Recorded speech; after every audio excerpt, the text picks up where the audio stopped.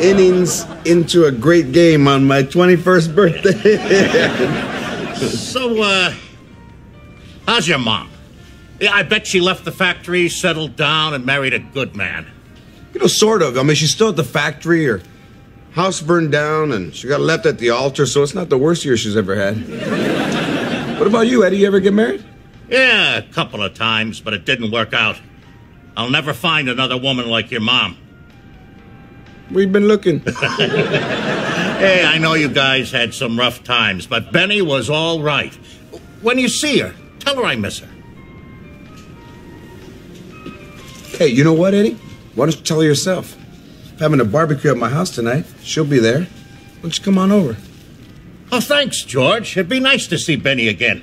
She was one classy lady. Just to be sure, this is my mom.